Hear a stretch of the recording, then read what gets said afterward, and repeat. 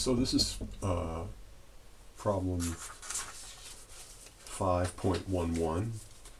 On the salt flats at Bonneville, Utah, the British auto racer John Cobb in 1947 became the first man to travel at a speed of 400 miles per hour on land. If he was headed due north at this speed, find the ratio of the magnitude of the Coriolis force. That's what we're looking for down here. The ratio of the magnitude of the Coriolis force to the weight of the car. And then let's look for the direction also.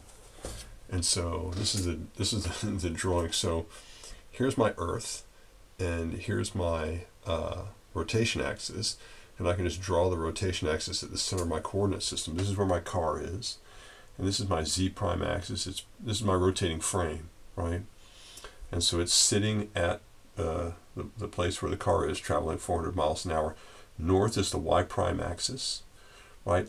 X prime is into the board, and so that's pointing east. I have that written somewhere. So I hat prime points east, j hat prime points north, and k hat prime points up. And so we want to calculate the Coriolis force, which is minus 2m omega cross v prime, right? And so we have to get these guys in the same coordinate system. And so the first thing we do is write this omega prime, omega, the rotation, the angular velocity of the Earth, in the prime frame. And so it's got a z component and a y component, but no x component, right? The omega just points this way, and that's in the z prime y prime plane, and the y prime component of it is omega cosine lambda. So you should be able to convince yourself that this lambda is that lambda. And so omega cosine lambda gives you the component of omega along my y prime axis, and omega sine lambda gives the cosine of lambda along the z prime axis.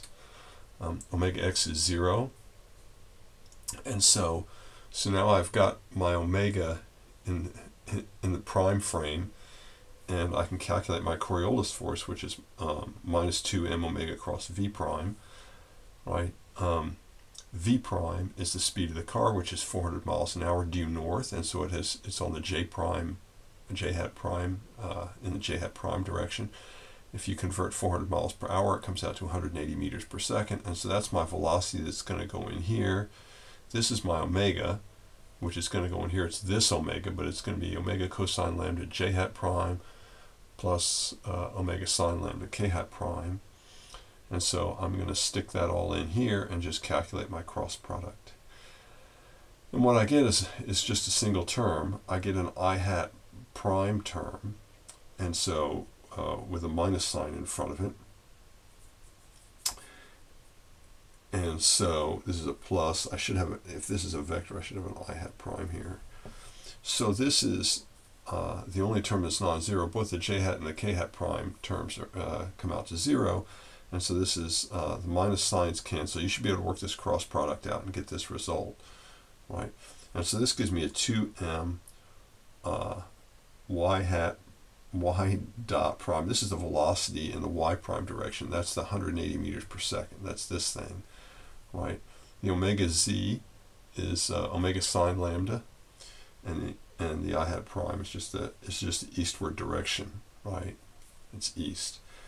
And so it asks, the second part of the question is, what's the direction of the force? Well, it's east, but it asks for the ratio of the Coriolis force to the weight.